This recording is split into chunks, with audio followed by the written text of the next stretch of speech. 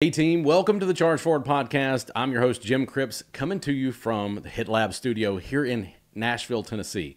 Thanks so much for joining us again. I have a special guest today, Mr. Jamie Steelman. Jamie, how you doing today? Great. Thanks for having me. I really appreciate it. Yeah, man, absolutely. So, you're a rock star in the mortgage space, family man, 6 kids? 6 kids, yes, sir. That's a big family. It is. Big blended family, and love every bit of it. I love it. That's fantastic, man. Well, thank you for coming out with us today. How long have you been in mortgages? So it's coming up on about, I looked at the date the other day. I try not to look specifically, but it's about 28, coming up on 29 years. So getting close to that 30 number. That's cool. That's cool. Now, you've seen some ups and some downs and some sideways. Been through a lot of different market changes. I was just, talking earlier. It's like, everybody's like, hey, are rates going down? I'm like, yeah, it looks like we're in a motion where we're going to see a little bit better rates. But either way it goes, I've been through all that kind of stuff, up and down. People always buy homes, so I love what I do.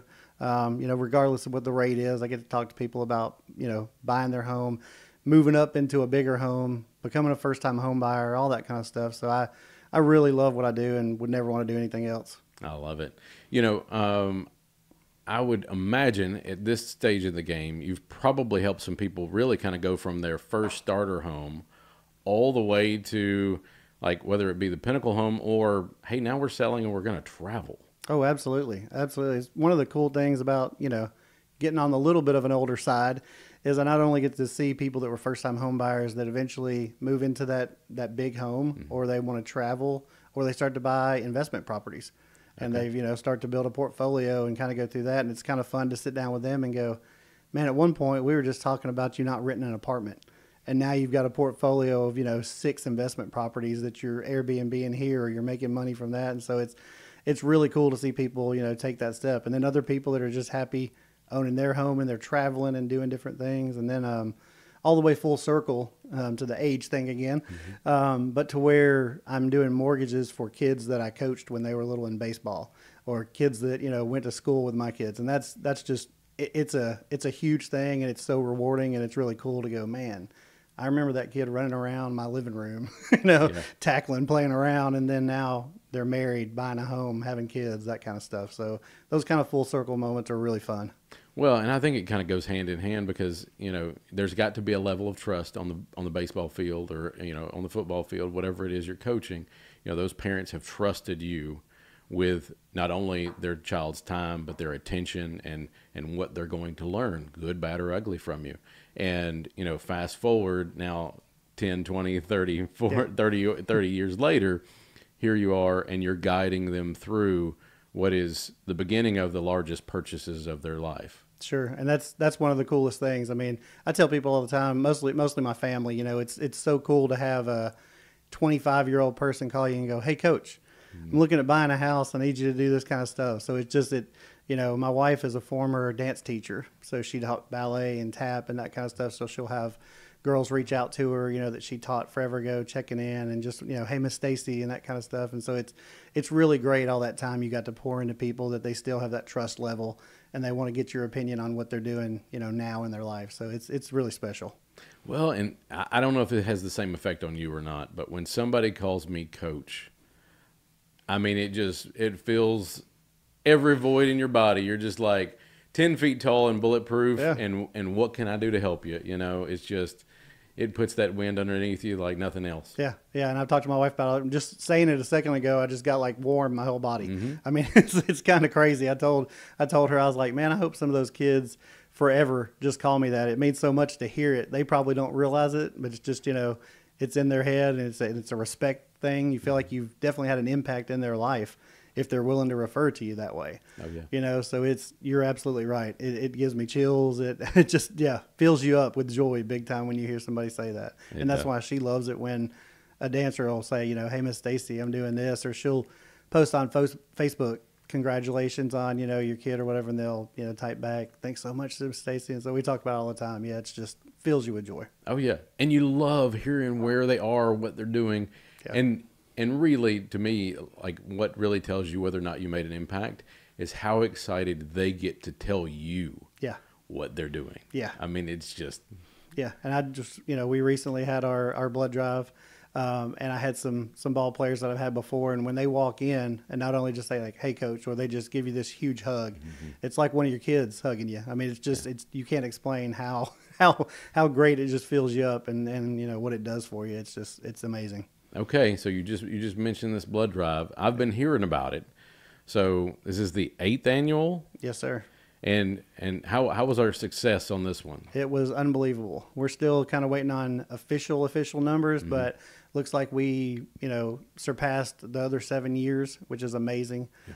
We had a couple years that we went through COVID where it was harder to get people in, and we had some really good numbers through that time. But this year was just amazing. I mean, it looks like we're going to be at about 140 units collected, and we do that in about 5 or 6 hours. Oh, wow. So, you know, that has the potential to save 420 lives. So, I mean, it's just huge impact. And we started it about 8 years ago, and coming full circle, just so many stories, kind of like we were talking about people coming in. And it's been phenomenal. Some of the purpose and some of the impact that's came out of why we started it and what we're doing it for. Yeah. Well, and I want to selfishly, I'm gonna throw this out there. There's so many reasons for somebody to donate blood. So many selfish reasons. You get a health benefit by your body not having that blood and generating new blood. Especially if you're a male, most people, not if you're anemic, but most males especially, you're going to get a benefit from it dropping your ferritin levels. Obviously, check with your doctor, you know, and those types of things. A lot of times they check it right there. But there's a lot of selfish benefits, but there's a lot of selfless benefits as well, in that you potentially save multiple lives with just one donation. My sister in particular has been saved twice, once 20 years ago this month, and once just about 4 months ago. So please get out there. They have a Red Cross app. You can donate or find a wonderful blood drive like the one that Jamie sponsors every year. Yeah, that's amazing. I didn't know that your sister had an experience like that. I mean, yeah, ours is very personal. You know, I lost my oldest son, Ryan, in 2016, and he passed away in a motorcycle crash, and everybody kind of always thinks, oh, I'm sure you do the blood drive to bring awareness to that kind of stuff, and completely different. So it's great when we get to share his story. He was born at Vanderbilt Hospital, and then when he was born, his mother's placenta separated, lost tons of blood. So he was delivered emergency C-section and had to have 2 blood transfusions just to survive. Oh my gosh. And so he had AB negative blood, which is the rarest. And they said, you know, this is 1994. So they told us, you know, if you wouldn't have been at Vanderbilt, you know, maybe in a rural hospital, may not have even had it on hand. And would they have been able to get it from wherever to where you were at? So literally, you know, blood donation gave us 21 years with him that we would have not had without. So we're forever grateful that we had that time with him, and we want to give other people that gift of life through remembering him. Yeah, absolutely. Oh my goodness. It's just a God thing. You were in the right place, you know, and got to spend 21 wonderful years with him. Yeah. Yeah. So grateful for that. Our family has done that blood drive for the last 8 years now, and we've crossed paths with so many different lives. You know, like I kind of was telling you, just having the people come out and donate because they're just doing it to be there and to donate blood is one thing, but the stories over and over that come out now that we're 8 years into it of people that have not just knew us from baseball, knew us from the community, but the impact of what we're doing, the hashtag that we use, and people coming in and telling us little stories. You know, I had a lady walk over to me while we were doing stuff and said, "Hey, are you Ryan's dad?" And I said, "Yeah." And she said, I just wanted to tell you, last year I got married in this building after your blood drive. Y'all were cleaning up while we were setting up my wedding. And she said, I read about it a little bit because I saw all the signs and everything and loved y'all's cause. Me and my dad used to donate blood together because he's got some stuff in his family. And I had got to where I had a few donations that were a little rough, got bruising and stuff, and I kind of got discouraged. And my dad had sat down a couple weeks before the wedding. We were just talking about life and different things. And he said, you know, you really need to find a cause that'll get you back into donating because it meant so much to you. Yeah. And she was there, you know, she kind of just grabbed me by the arm and she said, "This is my cause." And it was just, you know, and I had a couple of people around me at the time that had been helping and volunteering for the last couple of years. And it was just that impact of somebody that said, "Hey, I'm using something you're doing to really make a difference in my life," was just kind of like, wow. Yeah. That's why we started this. Well, really and truly, I mean, when you give, you get a different feeling that you don't get really from anything else. Sure. I mean, coaching is a version of giving, but donating blood is a version of giving. And I think sometimes the reason people need to make that connection to a cause is because they don't see the person it benefits. That's a great point. And so there's that disconnection of, oh, I just gave something and, it's just out into the ether. Yeah. No, that blood gets somewhere. Somebody puts it to good use. And in some places, I mean, there's a drastic shortage. Sure. So, And you referenced the mobile app the Mm-hmm. Red Cross has. Yeah. There's actually a place on there that's called the Blood Journey. Mm-hmm. So now you can actually donate. You look back on the app and it tells you, hey, my blood's being tested.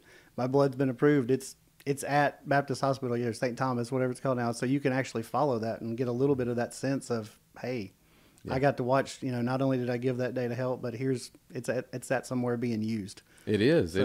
And it does help because it's not, it kind of connects you to where yours went. Yeah. And that may not seem valuable, but as somebody who donates regularly, it is. Yeah. I mean, I look it up every time. Yeah.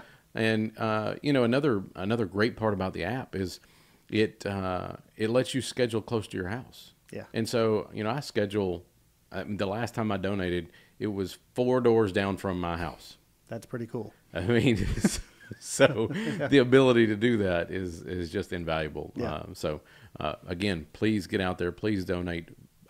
Research causes. Find one that speaks to your heart, and be sure to donate regularly. Thank you. All right. So the kind of the essence of the Charge Forward podcast is people who charge forward during those moments that would break some people. And I can't think of a more spot on instance. And I'm not asking you to relive those moments, but how did you push forward through that? Sure. It's been a journey, Mm-hmm. and I think it's an ongoing journey. Mm-hmm. It's something that you never really move on from, but you move on in a different way. Mm-hmm. So a lot of people use terms like a new normal, or whatever there might be, just to kind of get your head around it. But we were very lucky that we have a very caring community. Mm-hmm. We had some friends step forward that, of course, we thought were friends at the time, but we became, we really found out what they mean to us through Family. that time. Yeah, big time family. And we had some real young people, So when Ryan passed away, we had that summer of 2016, we not only lost him, but we had 2 kids graduate high school at the same time. Both were leaving the house to go to college. Mm-hmm. So we lost him, and then we basically felt like our house was going from, 5 kids at home to 1 at home, just, almost overnight. So it was a big change, and we had some friends of theirs that hang around, and particularly a friend of my daughter's that basically came to the house, stayed at the house every once in a while, mm-hmm. and said, hey, I'm not leaving until I feel like Gabby and the rest of y'all are okay. Yeah. And she still has a real special place in our life, and not sure what gave her that, that intestinal fortitude at such a young age to be like, hey, I'm going to look these adults that are, same age as my parents and say, I'm here for you and I'm not going anywhere until you tell me I can't stay here anymore. So there were some real special people that stepped up. But, biggest part I think about moving through anything like that, I had to learn because I didn't move forward at all at first. Mm-hmm. I kind of shut down and went through a lot of the denial mm-hmm. and a lot of the questioning everything in this world and beyond. Yeah. At that time, and as time, moved faster, I finally was able to talk to a few people. Mm-hmm. And I think that was the biggest key that helped me at least take a few steps forward, was shutting down and keeping everything inside. I'm definitely one of those guys that, kind of suppresses everything and tries to say, I'm okay, I'm fine, I'll move forward. But I really learned through that experience how speaking with other people, talking mm-hmm. to other people, not only opened my heart up to figure out, that there's things we don't control, mm-hmm. But also there's other people that are going through things. Yeah. So, I feel like definitely in my heart of hearts, I feel like I went through something incredibly tragic that I will never get over, and daily life will not be the same. But I've learned that there's a lot of people dealing with a lot of things out mm-hmm. there. And the best thing we can do is be there for others. Yeah. And give them that voice or give them that ear, whatever, to help them through some of that stuff. And that was probably the biggest major breakthrough I had was just finally learning how to talk about it a little bit. Mm-hmm. Yeah. Well, and I heard somebody say one time that it was you live every day because they didn't get the opportunity to. That's great. Yeah. And, I think you have to. I think otherwise you don't get through it. Yeah. And I feel like we're really lucky as a family, getting to share Ryan's story. He was a huge, at his age, he just loved adventure, loved living life. And one of the things, I'm getting more of an understanding of it now, but it used to puzzle me. Mm-hmm. As a 15, 16-year-old kid, Ryan would always say, like, hey, go do it today. Tomorrow's not promised. Mm-hmm. He would just constantly say things like that. And we're like, I've talked a lot about everybody having a 5-year plan, 10-year plan. Like, he had a 5-minute plan. Yeah. He was always about, like, what could we do now to, just enjoy this moment. So many stories like that. And so many of his friends have came back and said exactly what you just said. Talked to a few of them at the blood drive, and they were like, hey, man, I hope he knows that we're living because he didn't get to. Mm-hmm. We're traveling because he didn't get to. Yeah. And I love the stories that I see. Some of his great friends. I mean, he has a good friend that just went to Italy last week. And there's this group of good friends that he had that are just out there doing things. And they always make a note to shoot me a quick text or let me know, hey, we're doing this, or this was really interesting. Isn't this crazy that I'm here? What would Ryan think about this? Yeah.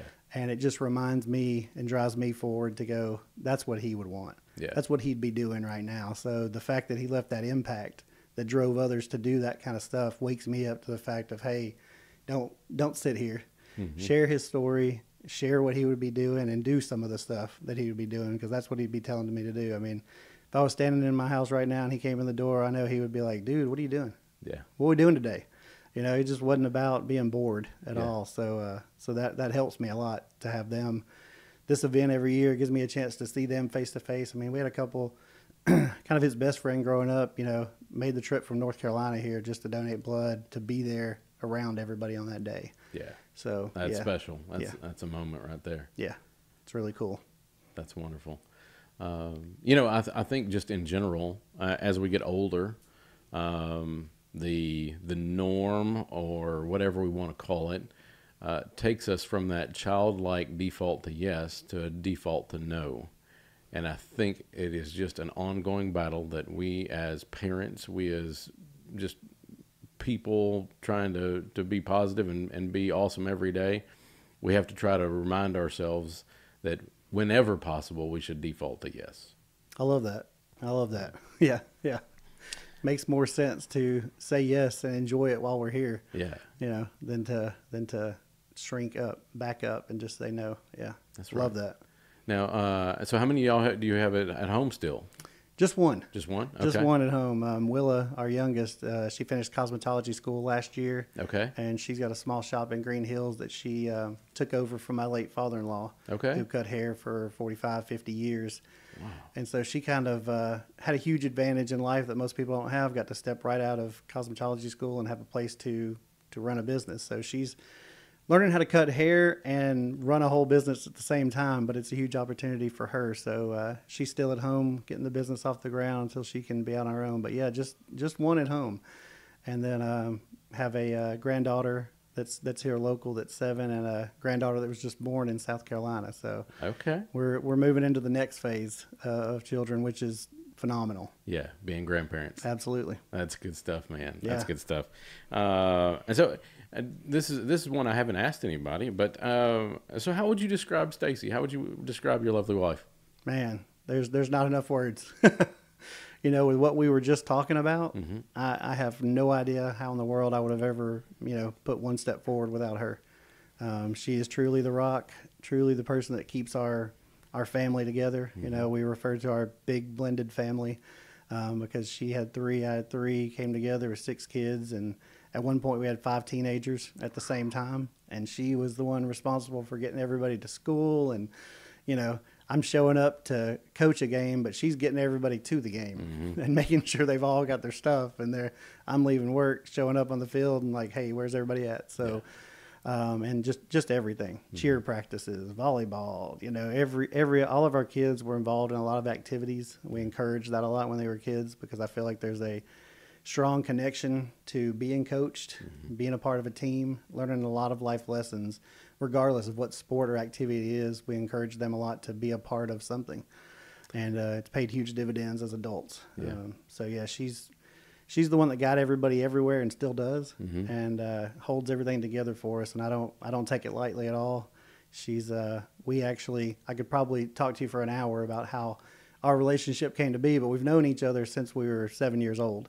Oh, wow. Her parents had a hair salon, Okay. and my mom managed a daycare right next door. So we kind of saw each other after school, family, friends, all that kind of stuff, but, never dated. Both went off and did our own things and somehow found each other back together. So, Oh, wow.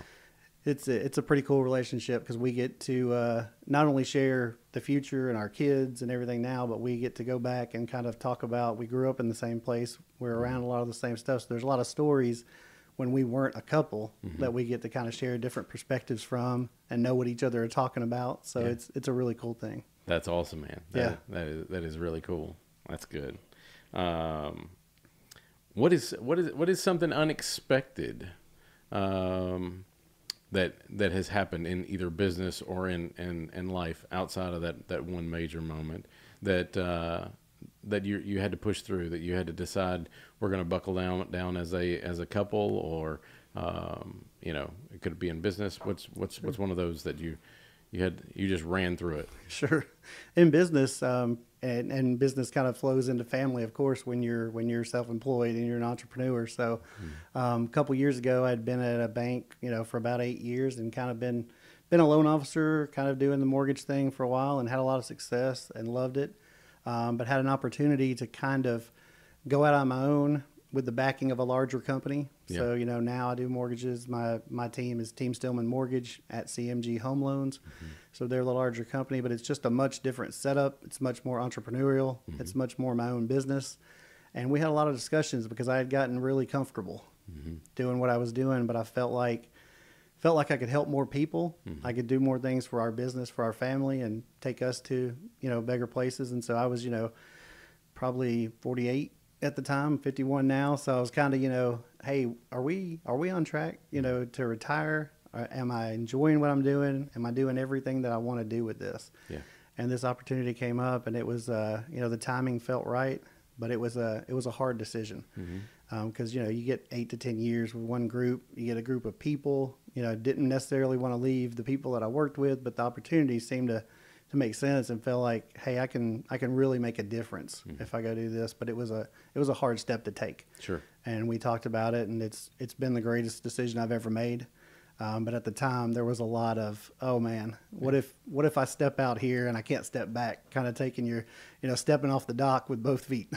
So like if we're going to do this, we're going to jump in, and it's been really great. Well, if you're going to do it, you got to commit. Yeah. Just plain and simple. Yeah. And how many team members do you have with you now? I have 3 on my direct team, and then Okay. of course we've got processors, underwriters that are dedicated to our staff. Sure. And it's been phenomenal. When I was where I was, I didn't have a team. I was just kind of part of this company and happened to be a loan officer. So now kind of building that thing and mentoring other people. So a lot of people on my team have aspirations to do other things.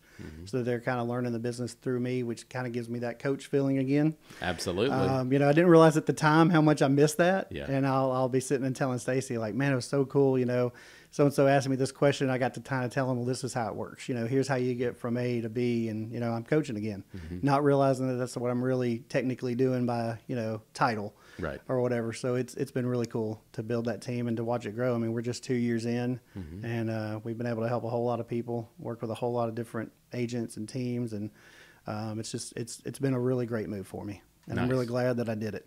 I love it. Yeah. Well, one of the things that I like to ask everybody is, especially, you've got 6 kids, so most families, especially middle class, money wasn't talked about around the kitchen table.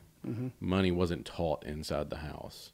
And I think that is one of those pieces that is just missing just across the board, is that financial responsibility, understanding how money works, understanding how, when you provide value, now money changes hands. How big of a conversation was that around the kitchen table or with your kids? Huge. Probably can't, state it enough, because I grew up with no discussions of money at all. I mean, my parents never talked about it at all. You know, I learned kind of how we grew up and how we made it with some family members that helped us along the way, much after the fact. Everything was just kind of not talked about and how anything worked. So I got out of school with no clue, and I kind of learned the hard way, ups and downs and different things. But yeah, once me and Stacy got together, it was a big topic of conversation. Still is. I mean, I tell a lot of my clients this kind of stuff too. You know, we've encouraged with all the technology that's out there now. All of my kids know how to go onto Credit Karma, see what's on their credit, see what's reporting, what's not reporting, how important it is to have, you know, some things in order. We talked about debt, you know, good debt, bad debt, what's okay, what to do. You know, home ownership, of course, is a big topic in our house, but just the day-to-day stuff, talking to them. And I think we all want to give our kids things that we didn't have. And that falls into that. I mean, advice, financial advice is huge because it was not talked about in school for me at all. It wasn't talked about at home. It just, you know, learned everything I learned the hard way, and really want them to, you know, there's that fine line between helping your kids and teaching your kids things. I feel like, you know, because you want to teach them things. You want them to learn how to, you know, prepare for when you're not here. And, you know, what they want to do, how they want to manage things. And if things aren't going right, you know, how to research it, figure out what you're doing. So, yeah, big topic in our house was kind of, you know, like saving. And it's really cool now that some of the kids are in their late 20s. We kind of joke, you know, a couple of our kids have these savings accounts that have a little bit of money in them, you know, whether they're married or not, but they've got these accounts that we started when they were kids. And they'll dump a little money in there, and they're like, you know, we'll ask them about something. They're like, oh, I don't spend that money. That's not real money. That's mine. You know? It was kind of like when one of my sons started his first job when he was in high school. You know, we'd be like, hey, you're working. Why are you asking me for gas money? He's like, well, I don't want to spend my money on that. So we had to kind of go through that, you know. But it's great that they have that saving mindset. They all want to not only have their checking account with what comes from what they work, but they've thought about savings and stuff. I mean, I had a really rough time as a young adult in my 20s, and I never had a savings account until much later in life because I was just trying to every check make it to the next one. So a checking account was all I needed. There wasn't any money to save. So just teaching them those aspects and those, you know, practices has been very beneficial to look back to. Like we were talking about feeling good. It's kind of some of those things you see your kids do or hear that they're doing. You're like, oh man, that's stuck. How about that?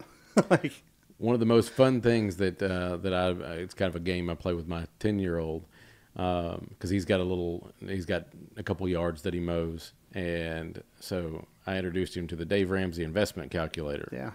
And so having him play with the numbers, well, what if I put $50 a month in there, and I'm 10 years old now? What does that look like? And I would say he's sharper than most college kids when it comes to money. I bet. But if you turn it into a game. And so that there's this back and forth, and they can explain things to you. And then I think that one of the most powerful things that you can do is teach your children how money works. Yeah, I think that's really high on the list. Yeah, because they need to know.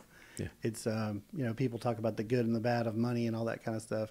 Having a savings account and being able to save money doesn't just give you opportunities. It also, when things go wrong, you have options. You don't have that desperate moment.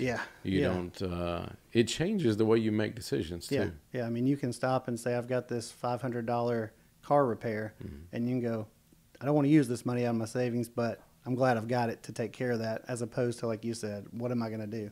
My car's broke down. I can't get to work because I have no money in the bank. So just preparing ahead of time is good for all people. But teaching that to your kids gives you a peace of mind that, you know, they're thinking forward, and they're going to be okay when something comes up. They're going to think, okay, this is why I did this.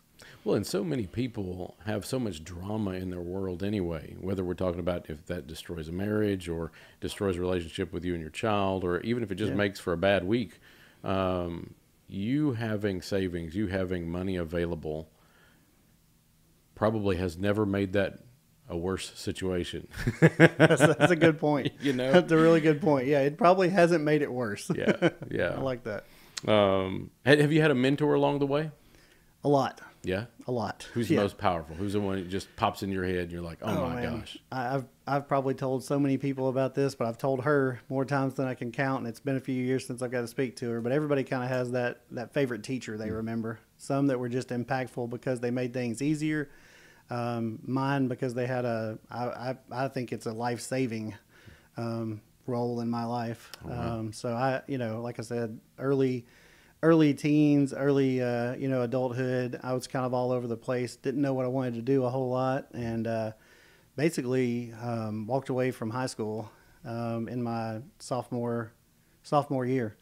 And just thought, I'm not going to go the rest of the year. I'll go back next year. And I was kind of left my home really early, moved out really, really at a young age, and thought I knew what I was doing, and that kind of stuff. And I had an English teacher that kind of ran into me one day, and she said, "Yeah, you're coming back to school, and we're going to finish. We're going to make sure you finish."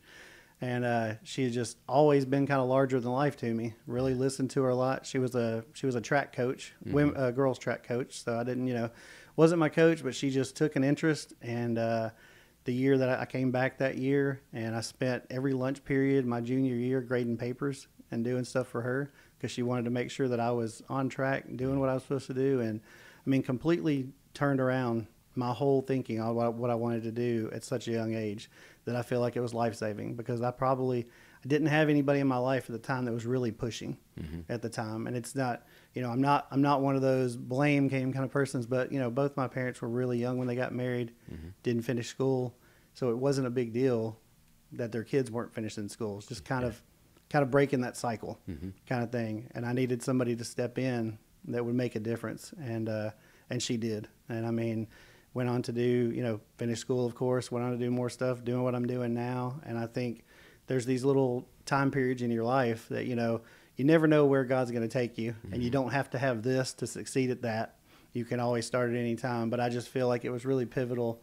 And I think it's part of the biggest reason I started coaching and I enjoy mentoring so much, is because somebody stepped in when I needed them to and said, this is what you need to do. And was just such a positive influence. It wasn't this person that was just riding me all the time. It was just somebody saying, this is the right thing to do. Yeah. Let me show you how this, and it got me, grading papers and stuff helped me develop an interest in reading and English and doing more at that time. Yeah. And so it drove everything. It made my grades better, made me want to show up at school, made me want to finish. So it was really cool. So Miss Sanders, and she changed my life big time. Ooh, I love it. Miss Sanders, thank you so much. I mean, just this guy. Yeah. Thank you. I've got one of those too. Miss Kate McGlasson. You'll be on the podcast soon. Same thing. I was in high school, and I had a very destructive teacher in elementary school, and I didn't have confidence. Yeah.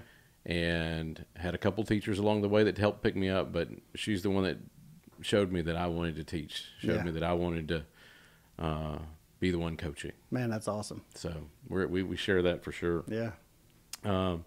How do you like to engage with people, and whether that's in business, getting new customers, that type of thing? What's kind of your special sauce that's made you successful? Yeah. I mean, well, just talking about it, I mean, I'm kind of old school and I love face-to-face. So I'm kind of one of the rare breeds in the mortgage business that still likes to go out and meet with people or have them come to the office when they can. I'm a big believer, and I understand the world that we're real technology driven. Some people are just like, hey, tell me where to go online, apply for a mortgage, and I'll do it. I don't need to talk to you. I'll send you my docs. Let me know when we're closing. And that's perfectly cool if somebody wants to do it. But I really love sitting down with people. I meet with agents that I work with. I meet with clients that want to. I take phone calls kind of, round the clock. If I've got somebody that works third shift and they get off at 5 a.m., I'll set an alarm, jump up, talk to them, where people are going to say, I've got business hours, and I time block, and I tell people I'll call them back the next business day, and all these kind of, things that can be good for some people's, but I've just always tried to cater to what people need if I can. And if there's a way I can, learn a little bit more about them, if it is that person that works a different shift, it's great to find out why they work that shift. Is that so that they can see their kids more? Is it because it's the only shift that's available? It leads to so much more. And I love to know why people do what they do, why they're in the situations they are, where they're going, why they want to buy a home. So I really love to get to know people. There you are again, defaulting to yes. You're right. You're right. I Absolutely. love it. I love it. That child that's still in you is going, hey, Yeah. no, we can go meet this guy. Yeah, there's got to be a way. That's right. That's right. Making it happen. What's next for you? Well, started the team 2 years ago. Yeah. So really hoping to grow that some. So I love what I do. I don't think I ever want to have a different role besides doing mortgages for people. I've had a lot of offers to get into management and do that kind of stuff, and it's not really something that, although management's kind of coaching, I really like, really enjoy talking with people. I go to my closings every chance that I get, so I like to be there. I'd like to be there for the fun stuff. Yeah. And I don't really want to be the guy in the suit sitting in the corporate office somewhere managing spreadsheets. It's just not something I've ever wanted to do. And when it gets offered to me, I'm like, thank you, huge compliment, but I like doing this. So, hopefully we'll get to grow the team a little bit, bring on some other loan officers to be a part of what we're doing, and just help more people and just be a trusted source for people.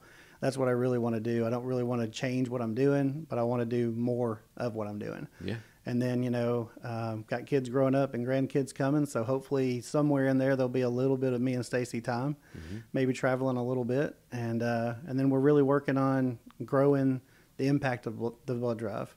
So it's once a year right now. And I don't know if we'll ever, expand it into more, but we definitely want to bring attention to the cause and to the need for blood year round. Yeah. So we're really kind of stepping forward and trying to say, how else can we do that? How can we, encourage people to do the app, go on there and join the team a little bit more. So when you've got a chance to go give and you don't have to wait till next August. So really kind of expand that reach and be more impactful. Yeah. I think what you were talking about with really people learning how giving blood can be healthy and it can do things for them. So I think, we started out with just this one time a year, do this big event, and we really want to make it where we can, have an impact more often. Yeah. And also people that have gone through the reason we started the blood drive, missing my kid. Yeah. I think it'd be really cool just to be out there and let people know that, hey, we're here to talk about it. We've been through it, maybe something similar. I've really found just talking about it a little bit more publicly, which I've never really done before except around the blood drive. I've been amazed some of the people that have messaged me on Instagram or different places that are, hey, like, just thanks for sharing your story. I know it's tough, but thanks for talking about it. So I've learned over the last couple of, 4 or 5 months that there are people that want to hear what we have to say. And that was a little bit tough for me because I was like, I don't want to sound sad, and I don't want to get real emotional while I'm going through all this stuff and trying to, basically relive it. Because in my head, I'm like, I do that every day. But learning, when we were talking about with age, learning what I want to do. So I want to stay in my lane mortgage wise. So I know that's what I want to do.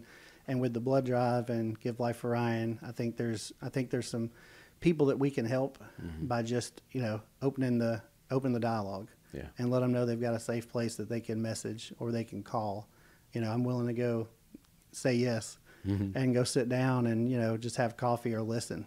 Because I had people that always said, hey, call me if you need anything. Call me if you need anything. But I'm like, do I want to share this with you? Right. And so trying to look at it from that perspective and go, hey, I can reach out. And if somebody don't want me to bother them, great. But I want to let people know that I'm here. If they genuinely want to have a conversation, I'll sit and listen and, do anything we can to help from what we've went through. Yeah. Well, I'll share a best practice. I'm still not great at instituting it yet, but I had a wonderful guest on just a few weeks ago, Mr. Bobby Hopkins, and he picks 3 people per week that he has not spoken to in a significant amount of time, whether that is all the way back to high school or college, or whether it's just somebody that he used to talk to all the time and hasn't spoken to in a few months. And he strategically reaches out and just says, catch me up on what you're doing. And I thought that was just an amazing best practice. Yeah. Because, that's great. because you're right. We tell people all the time, it's like, hey, let me know if you need anything. But in our mind, it's like, oh, that's just what people say. But if they meant it, and I think a lot of people actually do, and we don't utilize it, well, I mean, we're kind of being ungrateful to their offer. Yeah, yeah. So, I've been on the other side of it a few times where I've had somebody that was, thoughtful enough to reach out for no reason at all. And it always kind of catches me off guard. And I'm like, wow. yeah. And I, even have conversations with Stacy and I'm like, so-and-so, I'm like, man, they're really nice. They really care. I feel like there's no hidden agenda there. Yeah. And they really just called to say, hey, and I don't think I do enough of that. And I think around what me and my family have been through, we haven't done enough of that. So, I mean, I think that's phenomenal. Yeah. Just to be there, because that's the ultimate goal, is to, be there when people need you. To be there for somebody else. Yeah. Absolutely. What's the most fun experience you've ever had in your entire life? My entire life. Man. When I say that, it makes it sound like my entire life. Man, that's a long time. So, I mean, the earliest memory I have, so this is kind of like my childhood. So the funnest thing that I remember, I was 8 years old, and I was at a Nashville Sounds game back in the day, and I got picked to do they used to bring this big board out to home plate, had a hole in the middle, and you had to throw 3 pitches, and however many you got through the hole, you got different prizes. And so I was 8 years old, and threw the first one, went through. Most people got like 1, maybe none. Everybody's kind of laughing about it. It's 2, 3, throw all 3 of them through. And like one of the only people to ever do it at that time, which was, I mean, it's forever ago, gosh, 1979 or something like that, all 3 of them. And I win like $100 gift card to a boot place or something. And like dozen donuts for a year. It's like, it's just something crazy. Now I look back and I'm like, it's wild, but it stuck in my head as probably one of the funnest things I ever did, and probably one of the times that I felt like I was just on top of the world. Yeah. Because I remember when the third one went through, 8 years old, I ran across the field, jumped into my dad's arms, and he's like, holding me up, and the crowd's, cheering for me like I just won the World Series when I just won a little contest on the field. And it sticks in my head of just like, man, it was such a feeling of just like, man, I'm on top of the world. And I was like 8 years old. So, I mean, it was definitely by far probably the funnest thing ever. Well, and as you're telling me that story, I'm thinking of your dad's point of view. And oh my gosh, how proud he had to have been. Like, you get randomly drawn out of the crowd, you go up there and just sink all 3 when you got probably everybody else has struggled. And that's why there's this, year of donuts. Yeah. Nobody's ever going to do it. Nobody's ever. Yeah, it was so cool. And as a parent now, I remember watching my boys play ball and different stuff. So yeah, I can just imagine what it was like for him. And it kind of helps me realize like why he was like holding me up real high and the crowd going crazy. Because not only was I thinking this is the funnest thing in the world, he was probably thinking how proud he was at that moment. Like, that's my boy. Yeah. Look what he just did. Yeah. Absolutely. What an awesome moment. It was so fun. That's great, man. My son, the very first game we ever took him to, we went to a Sounds game. I think he was 6 years old, and kind of the same thing. We get there, we're walking in, and they go, "Do you want to announce tonight?" Oh wow! And so they pull a 6-year-old up to the booth, and he nailed it. Wow! And of course, I'm over there like your dad, just as proud as I could possibly be. Yeah. So that's so cool. You're like, I've got little Harry Carey here. Yeah, he's ready to go. Yep. Oh, it was tons of fun. But I love those moments that you get to spend with your parents. That just you couldn't have orchestrated them, you couldn't have planned them, but they were perfect. Yes, absolutely. Yeah, never. It stands out so far. Like when you just said, "What's a fun time of your life?" It's like don't even have to think. It's just like it's right there. Like man, just I remember I was on a podcast once, and they were like, "We don't believe in perfect." And I said, you may not be able to be perfect all day or all year, but you can have moments of perfection that you wouldn't trade for anything. Totally and I think agree. that's it, exactly. Yeah. So what totally a great agree. moment. Thank you for sharing that, Jamie. Of course. That is really cool. Yeah. I think one of the things that we always try to do here is we try to have an action item, something that somebody could take, that you have kind of fine-tuned through your 30 years of doing mortgages, a best practice or something that almost anybody could take that nugget and plug it into their life and make their life better. What do you think something that you would classify as that would be? Yeah, I think it goes back to a little bit what we were talking about with kids, because I think it applies to anyone. I think just, reaching out, I think particular into mortgages, I tell people all the time, just have the conversation, and it kind of all the aspects of my life lead back to just having the conversation. You know, if I need to talk to somebody about how I'm struggling, what I'm going through in life, it's really hard to solve it by yourself. I mean, you can spend time, you can reflect, you can have, you know, inner thoughts, and you can, you know, talk to yourself and that kind of stuff. But I think reaching out to somebody and just having a conversation, whether it's you're going through a rough time or there's something you want to do in life. Mm-hmm. You know, I'm really big, and I've told my kids 1,000 times too, there's something you want to do in life, find somebody that's done it. Mm-hmm. Talk to them. Or, you know, call somebody that's expert in that field. When it comes to mortgages, if you want to buy a home, you don't have to go buy it tomorrow, but talk to somebody and see how to get on track to get there. I just think communication is so huge, and through the years I've learned more and more. The only way to find out about anything is to ask somebody about it. I mean, you've got to ask somebody. Yeah. And if you can, you know, like I said, if you know somebody that's where you want to go, that's the best place to start. Yeah. Because they've been through it. Yeah. And they're going to have the best advice to tell you how to get started and help you learn it. So, you know, from the smallest thing to the largest thing, I think the best thing you can do is just reach out and be open-minded about it. If that's really where you want to go or what you need help with, you can find it. You've just got to be willing to be open-minded and be open to it. Yeah. Well, they can't help you if you don't ask for the help. Absolutely. You know, they're not mind readers. Yeah. I've got so many things because I'm, you know, in my 50s now, so many things that I wish I would have asked somebody sooner.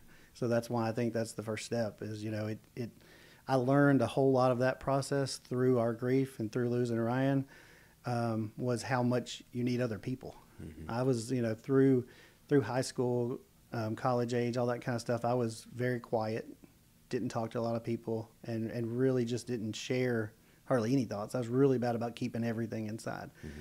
And I learned through Stacy, through what we went through with Ryan, about how much just being open and talking to people. I mean, you know, I kind of fell into sales almost 30 years ago into mortgages, and people that I went to high school are like, dude, I can't believe when I see a video of you talking, like you barely, you know, said a word in high school. Like you just did your thing, didn't barely talk to anybody. And it's such a more healthy, enjoyable experience in life, sharing it with other people. Mm-hmm. So just, you know, opening your mind and being able to reach out and talk to people has been huge for me. Yeah, absolutely. All right, this next part is where we have a little bit of fun. All right. So obviously, you know, I'm a bowler. Oh, yeah. And your son and I share something in common. We do. We both got that elusive 300, although he did it a lot earlier than I did. Did he? Yeah. So you've got a task. You've got a task to put together a celebrity or people you know, could be anybody on this planet, but you're putting together the bowling team, and it's going to be televised, and it's going to raise money for charity, and we're going to raise awareness for the blood drive. Who is on that team? Do they have to be good bowlers? They just have to be people that you want to share that moment with. Yeah. So we've been talking a little bit about family. Yeah. And so, I mean, if we're going to market anything, as much as I can't believe I'm saying this, for my wife's sake, we're probably going to have Taylor Swift there. Okay. Just because the you know, the Swiftie nation is so huge. That's right. And everybody's going to come no matter what's going on. So I'll give her some props and I'll add her in there. Okay.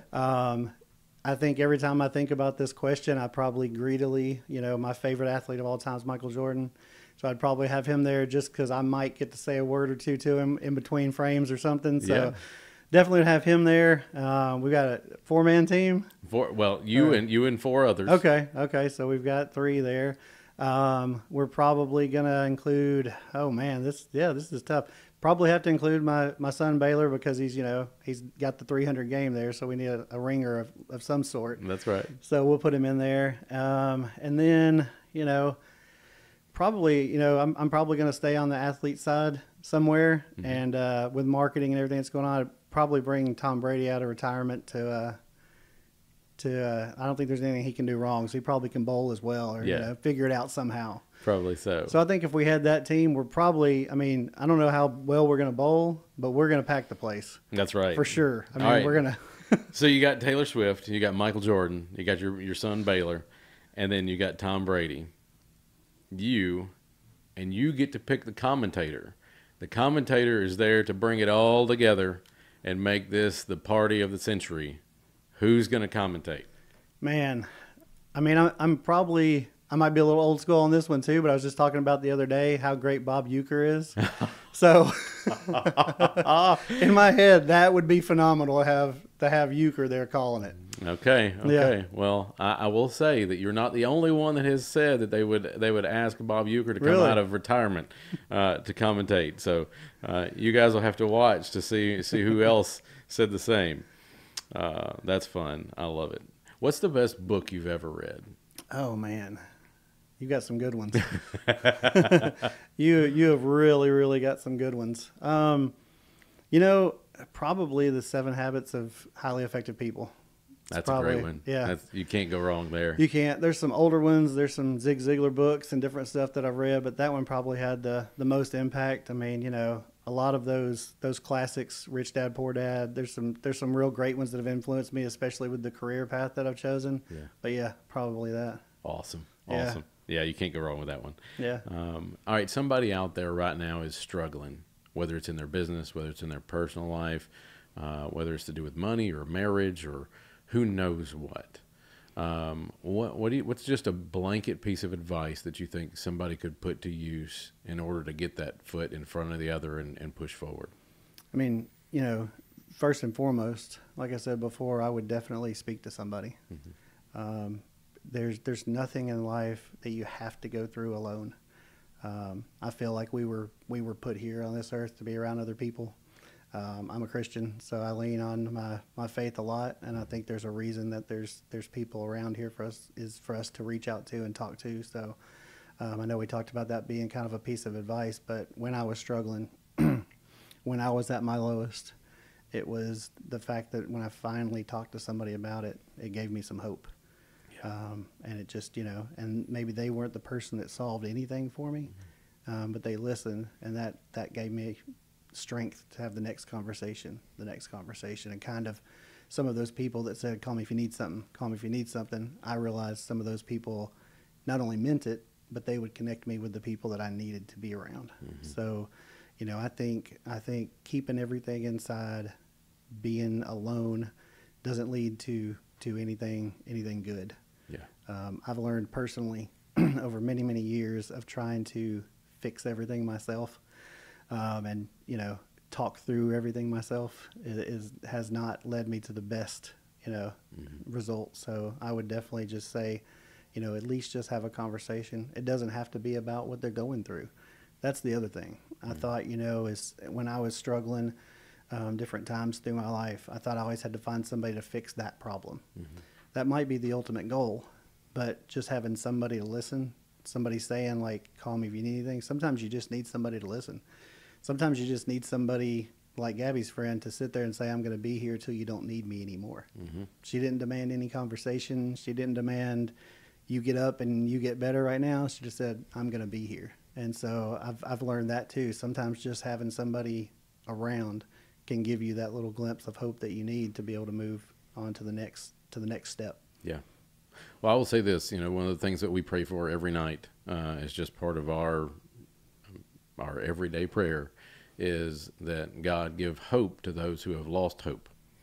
And sometimes it takes somebody offering to listen, and then at the same time, that person has to be willing to receive. That person has to be willing to engage. And so God can send his messengers and try, but we have to be open to it. Amen. You do, for sure. Absolutely. We got to do our part. Yeah, we do. Right now in your career, what's your biggest problem in your business? Oh, man. Biggest problem. My biggest problem is there's not enough time in the day, I think. Yeah. So I've got, my mind is one of those that just races all the time. Mm-hmm. My wife tells me all the time, like, don't you ever just kind of slow down? And I'm like, not really. We wake up on Saturday and she's kind of like, so where are we going today? Mm-hmm. I'm kind of always, and so it's a good and bad thing. I feel like I'm never trying to stop getting better, stop implementing new things. I'm not easily satisfied with like, okay, business is good. Let's roll this way for a little while. So, hardest part is determining what I want to do the most and what can help the most amount of people. Yeah. So just really prioritizing and really taking time for the things that I need to take time for. So just kind of, making sure I'm where I need to be. Yeah. Yeah. I think that is an ongoing thing, especially for entrepreneurs. Sure. Is we're constantly having to check in with ourselves. Is this the best use of my time? Sure. Because it may be that I need to be at home on the couch with my family, or it may be that I need to be out here hustling. Yeah. And different times for different things. Yeah. So I feel like that's one of the hardest parts of being that kind of person, is because you want to do all of it. Yeah. And you want to say, hey, I'm prioritizing my family and I'm staying here. Then sometimes you're saying I'm doing this because I want to be there for my family, but we're also not guaranteed time here. No. So you've got to find a way to say, you can't always say I'm doing this for them if you can never be with them.